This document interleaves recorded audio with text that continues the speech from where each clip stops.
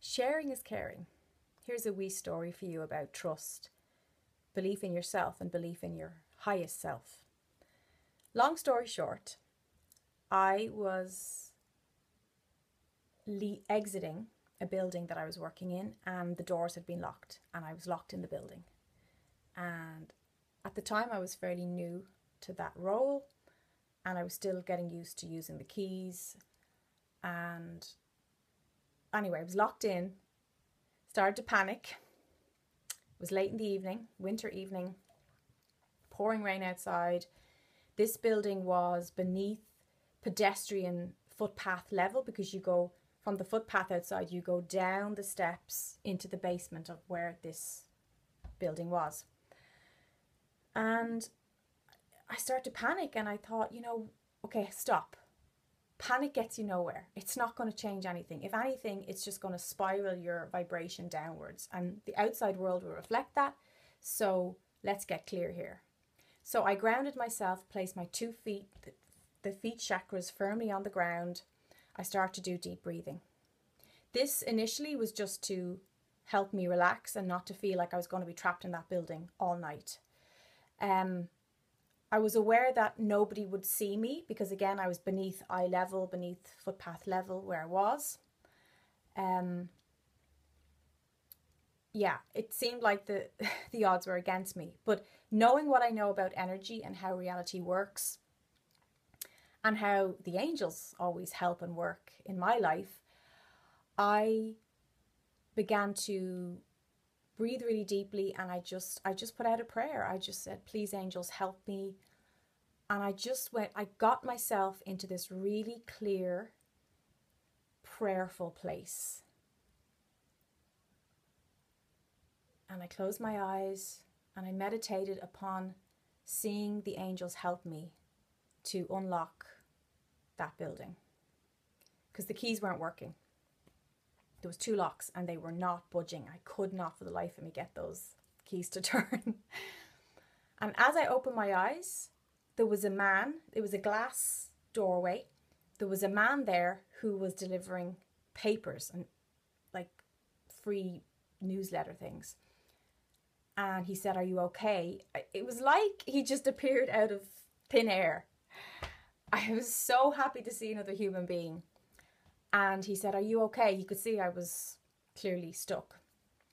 And I said, "I can't get out, I'm locked." And he said, "Pass the keys through the letterbox." So I passed them through. And he had a bit of a hard time, but I just knew, I knew the angels had sent this man to me. So I knew, even though he was struggling, I knew he was going to get those doors open. And he did.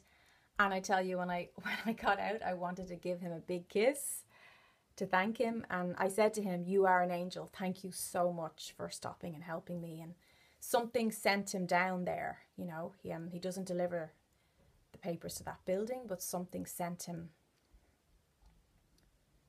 Not something, the universe, the angels, that beautiful higher energy, whatever you want to call it, that pure loving energy sent him to help me. And then, as if by magic again, he just disappeared back into the winter night.